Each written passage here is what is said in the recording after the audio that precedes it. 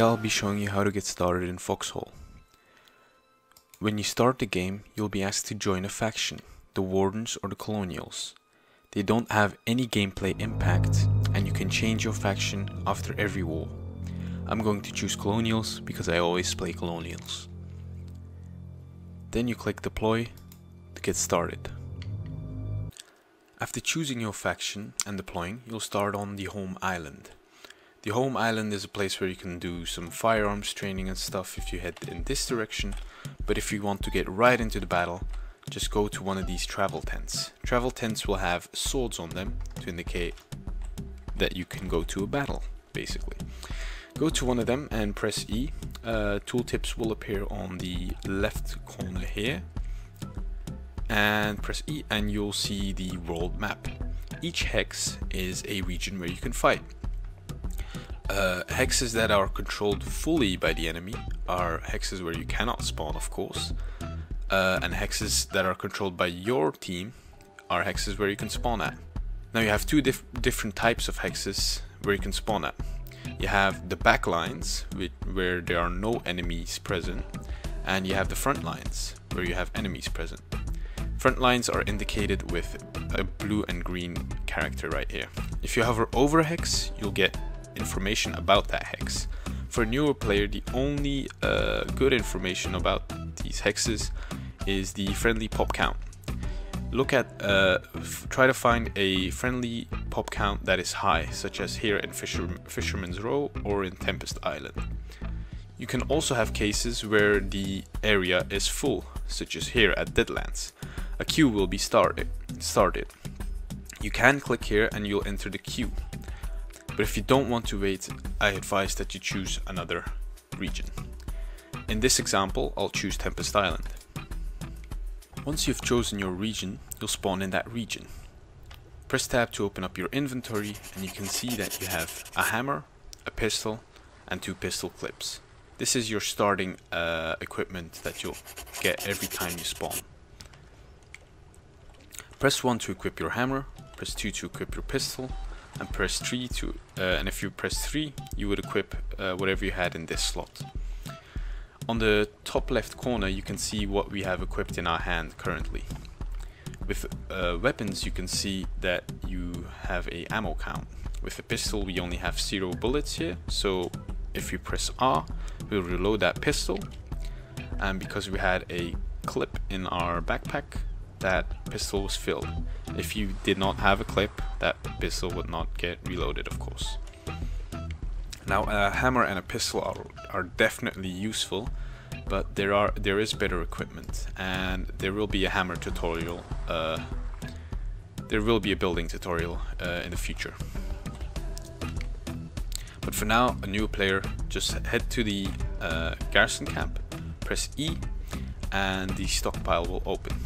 Press these 3 bullets here and you'll see all the weapons that you can get here. There are other items that you can get, but for right now just focus on getting a rifle and 2 rifle clips. By clicking on an item, you'll start assembling it. Once it's fully assembled, it'll be placed in your backpack. Hovering over an item will also give you extra information. This is very useful for the ammo types, to know what they are used for. Now to equip your rifle, you have to open up your inventory and left click the rifle. It'll automatically be placed in your first slot here. Most main weapons go in this slot. Now equip your rifle and press R to reload, and there you have it. You have a fully loaded weapon. Aiming is very simple, just like in other games, just hold right click. Your crosshairs will appear. These indicate accuracy, of course, and to be more accurate, just hold still and your character will focus. To be more accurate, you can either crouch down or even lay down. Laying down is the most accurate way of shooting weapons. You can turn your camera by holding your middle mouse button. This is very useful because geometrically, aiming at the corners of your screen will allow you to look further. The last thing you need to know about aiming is line of sight. So for instance, if I aim at that tree over there, you see that my crosshairs turn red. This means that there's something or someone in my way, and my bullet will not go towards the tree. In this case, it is the wall, so I won't be able to hit the tree. Your crosshairs will turn red if a friendly is standing in front of you as well, so keep in mind that you can hit friendlies and they can die. Throughout the world you'll find structures like these.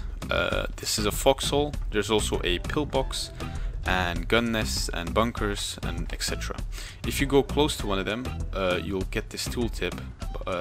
Press Q to enter or E to upgrade. This is going to be in the building tutorial, so don't focus about this right now. Press Q to enter it. Now you've entered this structure. Structures are very good because you can't get damage while you're in the structure unless gas is used on you or you're being shelled or something, but just keep in mind you're going to be safe in a structure. Now, to find combat. Finding combat is very easy. Press M to open up your map. If you scroll out, you can see the entirety of the world. You can even scroll into other regions, but you don't need to do that right now. Go to the arrow, that is you, and look for green and or blue dots, like in this area here. This means that there are players there, because the dots represent players. You can logically conclude that there's a battle happening here. Head in that general direction, so you have to head east and follow the road, and we'll end up there. If you learned something or enjoyed the video, why don't you leave a like and a comment. If you like hearing my voice, why don't you leave a subscribe and maybe look at some other content that I make. And have a good one in Foxhole. And remember, if you don't know something, just ask.